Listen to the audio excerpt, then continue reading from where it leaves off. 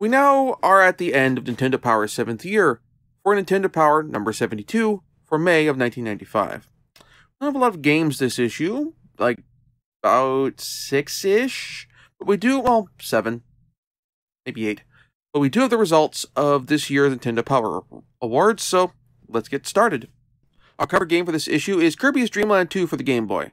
Unfortunately, the art on the cover is pretty bland and generic and doesn't get much crossed about the game aside from Kirby's animal companions. In the latest column of this issue, we have some praise for the RPG column, which I echo. In the power charts, the Super Nintendo poll has Kirby's Dream Course entering the rankings, but no new games entering the poll on the Game Boy. That may change next issue. Our themed top 10 for this issue is Epics, which is dominated by Super Nintendo role-playing games, with the exception of Link's Awakening on the Game Boy, which isn't that much of a surprise. We get our first two Super Nintendo games, really, in the Hall of Fame, with Pilot Rings and F-Zero. We'll start off this issue with the first of 3 fighting games get coverage, and the first of 2 that will actually get reviewed, Justice League Task Force. The article gives a rundown on the game's roster, which is mostly heroes with a smattering of villains, which includes, oddly enough, Darkseid.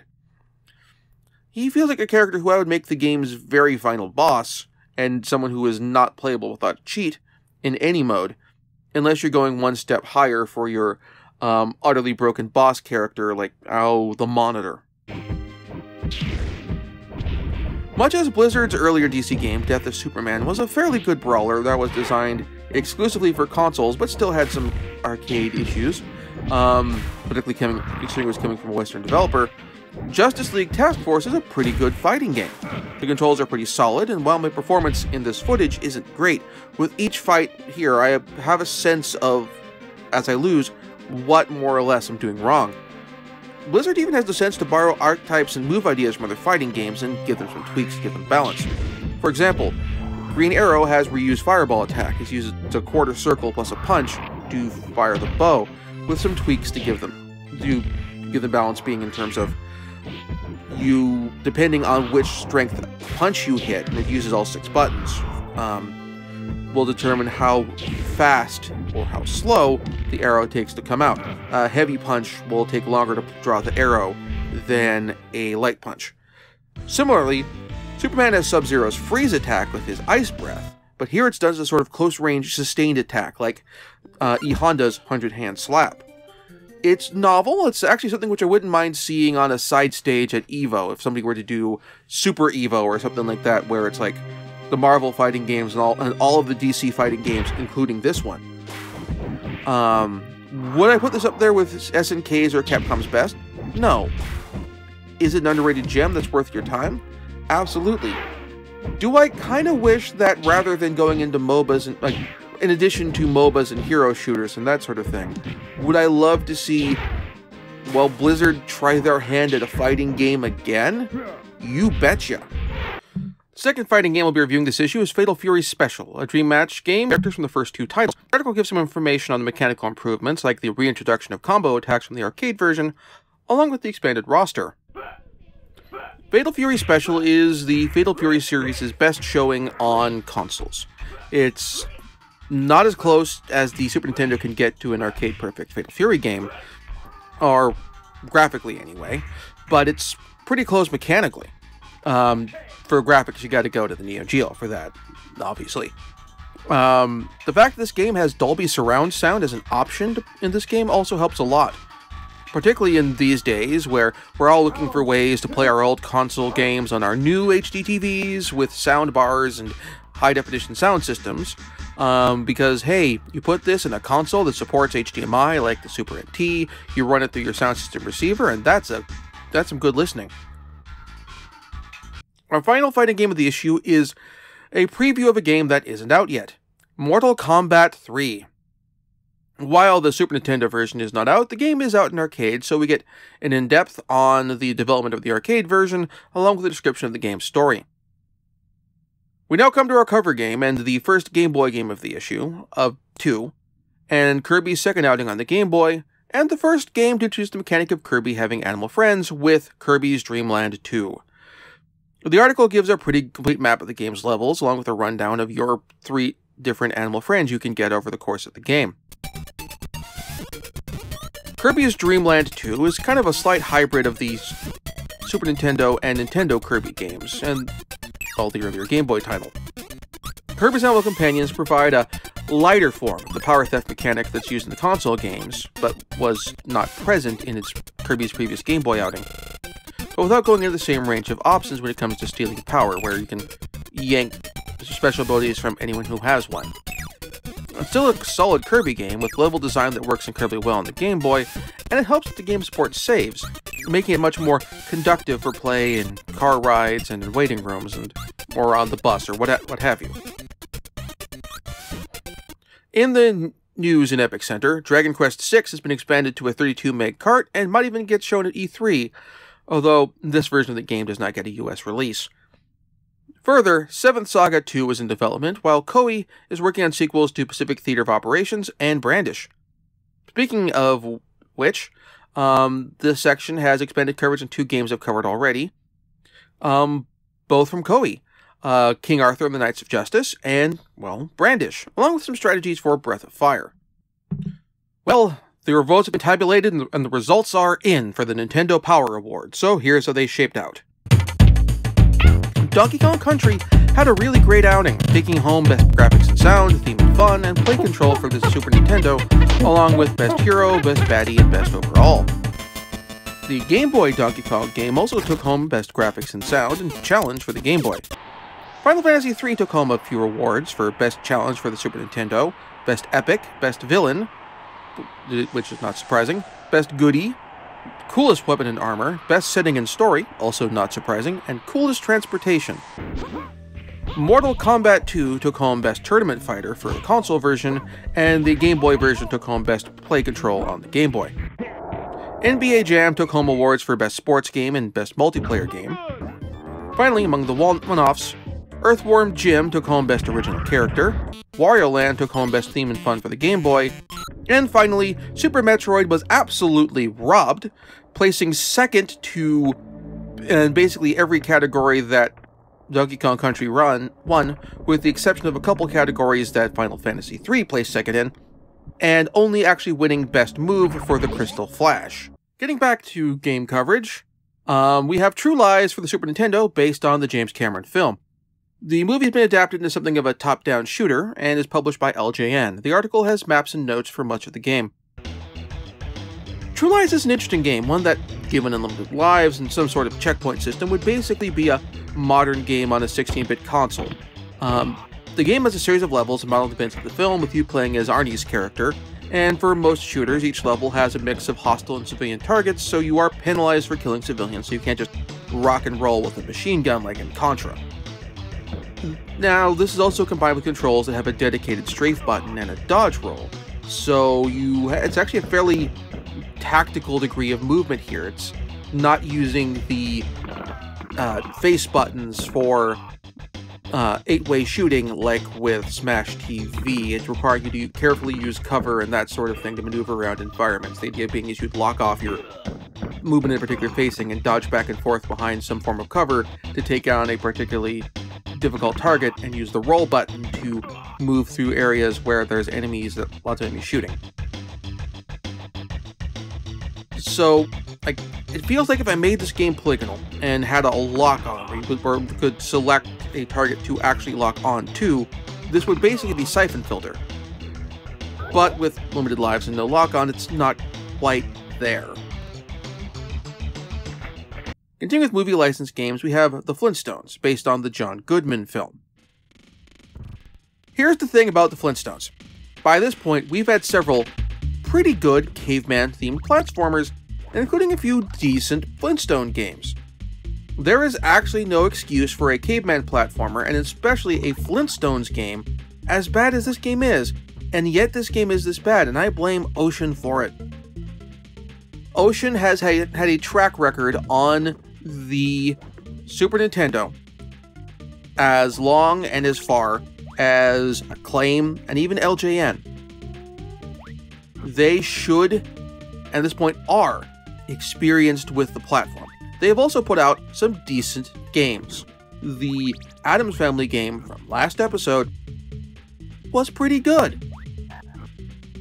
So there's no excuse for this game being this bad, unless for some reason this is a case where basically they are just churning these out, just rushing them, and they're not willing to give these titles the time and the staff that is required to do them well.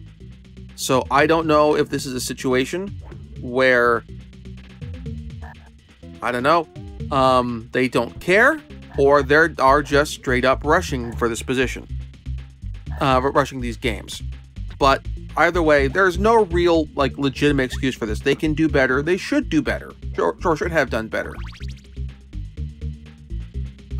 Speaking of better games, in the classified information column, we get information on how to get to the Dragon Punch in Mega Man X2. In our next feature article, we learn that online gaming has come to the Super Nintendo with the X-Band modem. There have been previous versions for the Genesis, but now the Super Nintendo has one too. We get some basic information on the technology behind the device, I should say, though there isn't much information on how matchmaking works, or how they reduce latency, or anything else like that. The last of our movie license games this issue is Warlock, though going by the description, it's based on the second film in the series, not the first. Warlock is something of a mess of a game. Graphically, it's interesting, with some nice parallax scrolling, with music and visual design that build up a good sense of eeriness, and with the enemy design, particularly in the first few levels, also working well as all, with having mundane people in the environments transformed into monsters by the titular Warlock. It actually makes me want to pick up the first couple movies to see how those hold up. However, the actual combat in this game is incredibly clunky, making enemies very hard to deal with and leading to a lot of cheap hits, making playing the game a chore. On top of all of that, Warlock has the problem, as a lot of LJN movie license games do, of giving you only one life and no continues. It makes for a game that's an unpleasant, clunky mess. There is, going from GameFAQs, a straight-up invulnerability code in the game, but still, not great. Our final Super Nintendo game of the issue is Porky Pig's Haunted Holiday, our first Looney Tunes game with Porky as protagonist, and with notes on the first 3 stages. Porky Pig's Haunted Holiday is visually impressive, with interesting sprite designs and large and expansive levels, but I'm not sure what's going tonally. The music is actually creepy and haunting, while the enemy designs tend towards the somewhat goofy. The levels call for pulling off some incredibly involved platforming, while the controls and animations aren't quite precise enough to perform that platforming well. Though some reviews at the time described the game as being too easy. I don't know about that. Mechanically, the game wants to be like the platforming sequences from Legend of the Mystical Ninja, mixing the macabre and gruesome with the comedic, but it's not quite rigorous enough in its design to pull that off, and that's actually kind of a bummer. In Counselor's Corner, we get some questions about Wizardry 5 on the Super Nintendo. The internet is becoming a thing. At least in the 90s. It's a thing now. It's not a thing when this issue came out, but it's becoming one, which means Nintendo Power is going to have a web presence. And so they get information on their plans for MSN and AOL, with their own AOL keyword, even, with a regular website to come later. Our final game of the issue is PGA European Tour, a golf game on the Game Boy with some basic notes on each of the 4 courses.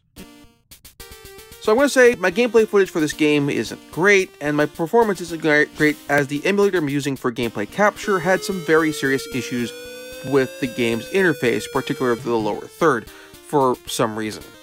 That said, given the clear issues I'm running into here, I was generally able to do okay at the game, hitting par a lot. That said, the issues with the HUD did me dirt when it came to adjusting for wind conditions, as I wasn't able to do the things that you normally do for when you have big crosswinds and that sort of thing, or with doglegs and some holes and go for a hook or a slice.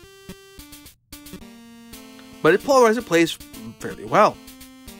In the Now Playing column, among the also-rans is Godzilla, Destroy All Monsters, a kaiju fighting game, Power Instinct, another fighting game, Power Drive, or racing game, and The Shadow, a brawler based on the film starring Alec Baldwin. Finally, in Pack Watch, Doom is coming to the Super Nintendo. That is, the id Software game Doom, not like the Doom that came to Sarnath. Although Sarnath maybe also got a copy of Doom. I don't know. I haven't been to Sarnath. Anyway, we're also getting Syndicate as well, and the Super Nintendo port of Rondo of Blood, Castlevania Dracula X. Is Kirby's Dream Land 2. It is this rock-solid Game Boy game. It is certainly one of the best titles for that system. A lot of the best titles for that system are Nintendo first party. And it's a very solid Kirby game, with a close second being Fatal Fury Special. It is a solid game. It's gotten re-releases of both the arcade and the Neo Geo version on numerous platforms. Xbox 360 as through Xbox Live Arcade. I believe it's gotten included in a couple Fatal Fury Archives collections for the PS2, and it most recently got a release on to the Hamsters Arcade Archives collection on, I want to say, all the current platforms: Switch, PS4, Xbox One, that sort of thing. So you can get it with much better graphics than the Super Nintendo version. But if you don't have those consoles, or you're looking for a really, really solid fighting game to play on your Super Nintendo, it's a good game to go with. Justice League Task Force, I'd also give some serious consideration to. If you've already got Fatal Fury Special, or you've picked up the more modern version and want something that is distinct and unique to the Super Nintendo, that is a good option as well. Next time, we begin the best of the rest for Nintendo Power's 7th year, and we'll see how many episodes that's going to entail by then, when I've had a chance to put the list together. Catch you next time.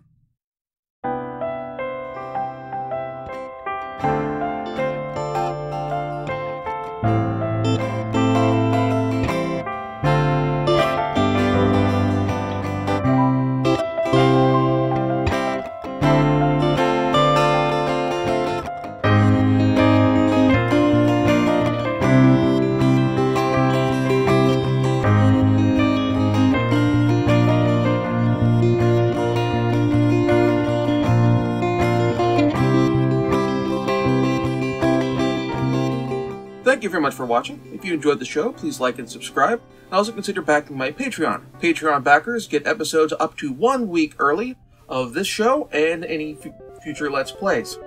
Also, please consider backing my Ko-fi. Toss me a few bucks, also helps support the show, and it's not a monthly obligation or anything like that.